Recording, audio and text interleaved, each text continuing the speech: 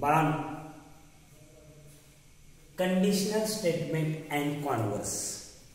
Conditional statements means theorem आणि थेरमचा converse. Converse म्हणजे काय? उलट वाचणे. जर समजा आपण रेग्युलर वाचत गेलो त्याला म्हणायचं कंडिशनल स्टेटमेंट मीन्स थेरम. आणि इफचं देनला देनचं इफला जर केलं तर त्याला म्हणायचं कॉन्व्हर्स. ओके. थेरम मध्ये आपल्याला कॉन्व्हर्स असतात, इनडायरेक्टली थेरम वगैरे लावतात बाळा. त्या पद्धतीने उलट. आता इथं कंडिशनल स्टेटमेंट काय दिले बा? If a quadrilateral is a rhombus then its diagonal are perpendicular bisector of each other.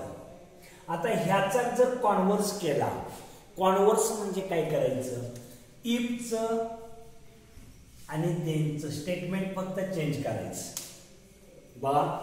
If a quadrilateral is a rhombus, जर आपल्याला रोम्बस दिला तर दे its diagonal R perpendicular bisector of each other. आता त्याचा converse काय तर उलट converse त्याचा केला.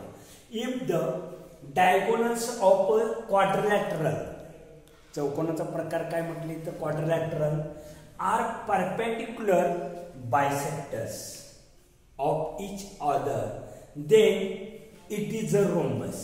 हा रोम्बस इफला होता, तो देनला गेला आणि देनचा भाग आहे तो कुठं आला? आपल्याला इफला आला.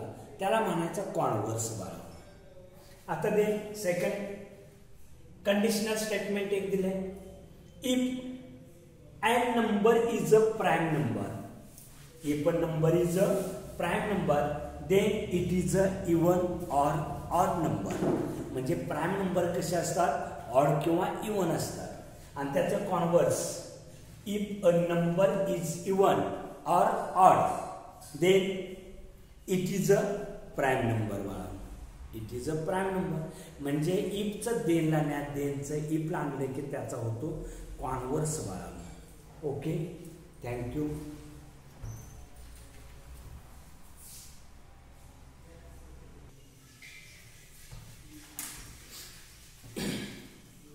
बाळा पुढला थेरम एक आपल्याला दिलेला आहे बाळा, काळजीपूर्वक ऐका. थेरम दिलाय. The opposite angles formed by two intersecting lines R of equal measures. R of equal measures. आता बाळा दोन लाईन आहेत. माझ्या आता जे दोन पेन आहेत त्या दोन लाईन आहेत. आता बघा, the opposite angles form by two intersecting lines. ह्या दोन लाईनी जर एकमेकींना इंटरसेक्ट झाल्या तर आपल्याला व्हर्टिकली अपोजिट अँगल कॉन्ग्रंट असतात म्हणून सांगितलं आहे. Angle AOD is congruent to angle BOC. हे दोन्ही अँगल कॉन्ग्रंट आहे. हे दोन्ही अँगल कसे आहेत? कॉन्ग्रंट आहे ते दाखवायचं आपल्याला. आता गिवन मध्ये काय द्यायचं बाळा? तर जे फिगर मध्ये तुम्हाला दिसतंय ते गिवन मध्ये द्यायचं. बघा given line AB and line CD. Line AB and line CD intersect to each other at point O such that कसं तर A dash O dash B and C dash O dash D. To prove angle AOC is congruent to angle BOD and angle AOD is congruent to angle BOC. Okay. Proof लिहिताना बाळा काय करायचं बघा, अँगल्सनं linear पेअरच्या दोन pair तयार करायच्या. ही एक घ्यायची pair angle AOC plus angle BOC is equal to 180 degree. Statement number 1 angles in linear pair. आता हे बाळा दोघांची बेरीज 180 केली. स्टेटमेंट नंबर 1 दिला, अँगल्स इन लिनियर म्हटलं. नंतर काय करायच्या दोघांच्या, हे दोघं घ्यायचे नाही. ह्या दोघांपैकी एक अँगल कुठल्या पेअरमध्ये कॉमन पाहिजे तर आपल्याला ते गणित सुटणार आहे. मग आता आपण काय करूया, AOC plus angle BOC is equal to 180 statement number 1 angles in a linear pair घेतला. आता आपण काय करूया, हे दोघं घेऊया म्हणजे याच्यातला हा आणि याच्या बरोबर हा कॉमन निघतो BOC. Okay, similar angle BOC plus angle BOD is equal to 180 degree statement number 2 angles in a linear pair from 1 and 2. दोघांची बेरीज 180 आलेली आहे बरोबर. मग आता दोघांची बेरीज जर 180 असेल तर एक पेयर एका बाजूला ठेवा, एक पेयर पलीकडच्या बाजूला ठेवा आणि त्या दोघांच्यातून कॉमन BOC जाणार आहे. अँगल BOC गेला, कोण राहिला, AOC is equal to angle BOD. Angle AOC is equal to angle BOD. हे दोन्ही अँगल कॉन्ग्रुएंट झालं बघा. Similarly we can prove that angle BOC is congruent to angle AOD. Okay, आणि एकदा बघा गिवन मध्ये काय देणार, line AB and line CD intersect to each other at point O. जे दिसतंय ते तिथं आपण लिहायचं बघा. Line AB and line CD intersect to each other at point O such that A dash O dash B and C dash O dash D. To prove angle AOC is congruent to angle BOD and angle AOD is congruent to angle BOC. BOC ला AOD, AOD ला BOC म्हटलं तर चालतंय. Proof मध्ये काय करणार बघा, angles in a linear पेअरची एक पेअर द्या.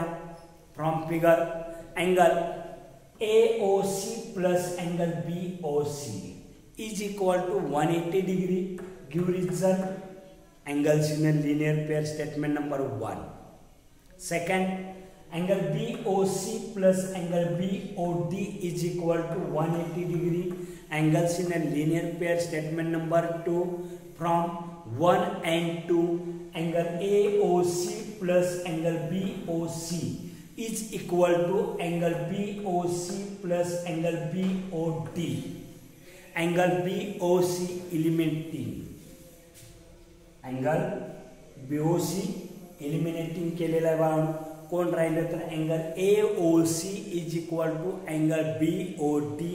Similarly we can prove that angle BOC is equal to angle AOD. Okay, तुम्ही पाठांतर करण्यापेक्षा टेक्निक लक्षात ठेवा बाळा. एकमेकाला तुम्ही गणित समजावून सांगा. जरी समजा आपला मित्र मैत्रीण जर कोण जवळ नसेल तर आई वडिलांनाही समजावून सांगा आणि त्याच्यातून तुम्ही ताकद वाढवत चला बाळा. ओके, धन्यवाद.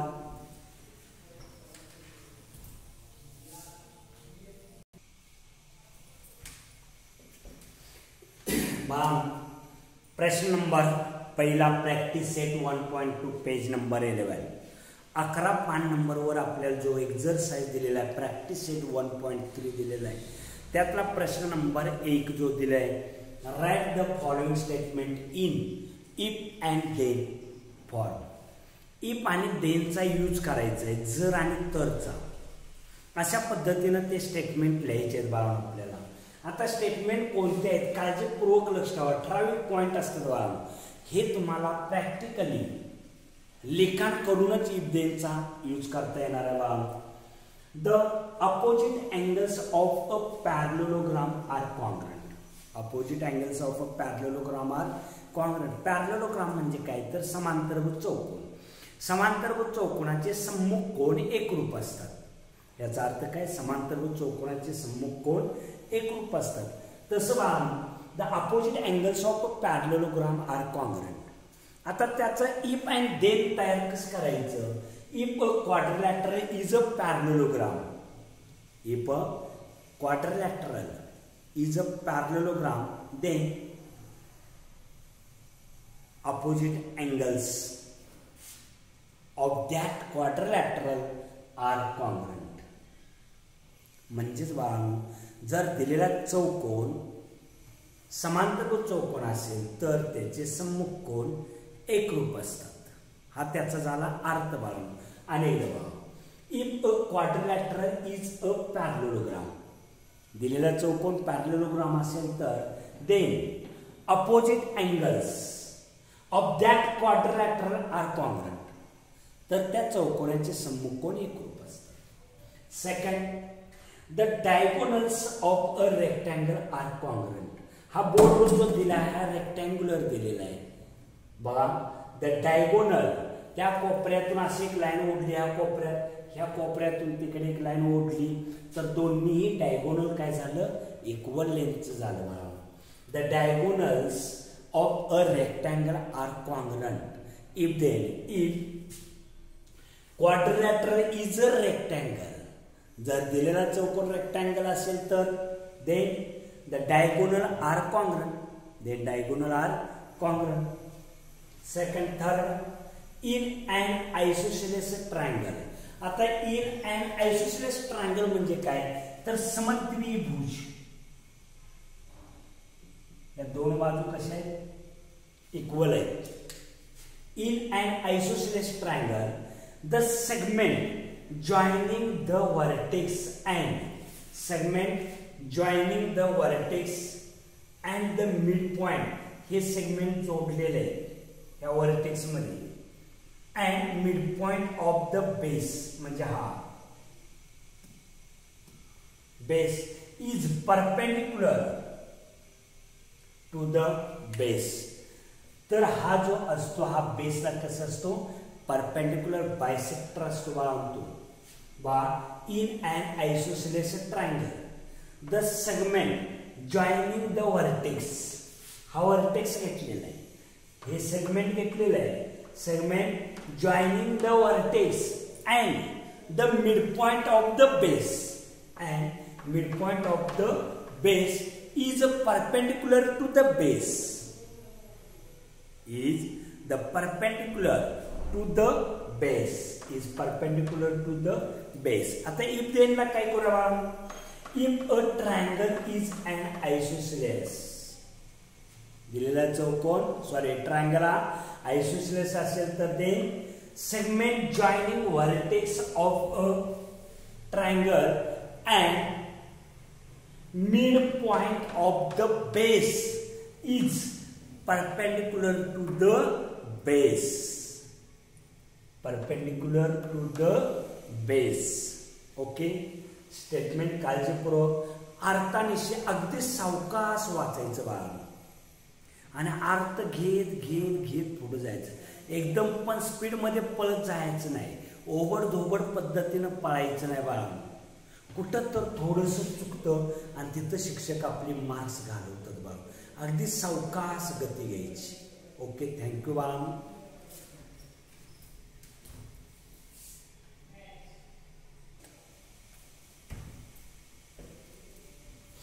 बाळा, प्रश्न नंबर 2 आपल्याला कोणता दिलाय बघा. Write the converse of the following statement. He G statement तुम्हाला 3 दिलेले आहे त्याचं कॉन्व्हर्स लिहायचे. कॉन्व्हर्स म्हणजे काय, खोटं बोललं आपण खरं बोलतो आणि वकील खोटं बोलतो आणि तो खोटं बोलतो त्याला म्हणायचं कॉन्व्हर्स. खोटं बोलून खरं काढतो. ओके, तसं आता स्टेटमेंट आपल्याला कंडिशनल स्टेटमेंट दिल्यात आणि त्याचं कॉन्व्हर्स केलं. Conditional statement and it's converse, conditional statement and it's converse. Okay, the alternate angles formed by two parallel lines and their transversal are congruent. Alternate angle. The alternate angles formed by two parallel lines and their transversals are congruent. मग आता त्याचं converse काय करणार आहे, खोटं बोलायचं. जर समजा कॉन्ग्रंट अँगल असतील तर त्या दोन लाईनी पॅरलल असतात, हेच करायचं बस. If alternate angles made by two lines and it's a transversal R congruent, then the two lines are parallel, उलट सेकंड काय दिलं बा, if a pair of the interior angles made by a transversal of two parallel lines are supplementary, then the lines are parallel. बाळांनी एकदा once more, if a pair कोणती दिलाय, सप्लिमेंटरीची interior angle दिलाय. if a pair of the interior angle, interior angle म्हणजे दोन लाईनी आणि त्याचे जे हे इंटेरियर अँगल म्हणायचं. हे दोन जे अँगल आहेत त्याला इंटेरियर अँगल, अंतरकोन म्हणायचं. If a pair of the interior angles made by a transversal of two lines R supplementary. जर समजा दोन लाईनला एका लाईनने जर इंटरसेक्ट केलं आणि इंटरनल अँगल कसे असले पाहिजे, सप्लिमेंटरी जर असतील, सप्लिमेंटरी मीन्स पूरक, दोघांची बेरीज 180, supplementary, then the lines R parallel. मग आता पॅरलल सुरुवातीला घ्यायचं converse. If two parallel lines, parallel सुरुवातीला घेतला, इफचं देनला, देनचं इफला. If two parallel lines are intersected by a transversal, then the interior angles so formed are supplementary. Internal angle कसे असतात, supplementary. Supplementary असेल तर पॅरलल असतात आणि पॅरलल असेल तर सप्लिमेंटरी असतात internal angles. Third, the diagonals of a rectangle are congruent. हा रेक्टँगल, बोर्ड हा रेक्टँग्युलर दिलेला आपल्याला, झालेलंच आहे ते. The diagonal of rectangle R congruent, then त्याचा converse, if the diagonals of a quadrilateral R congruent, then that quadrilaterals is a rectangle. Okay बाळांनो, धन्यवाद.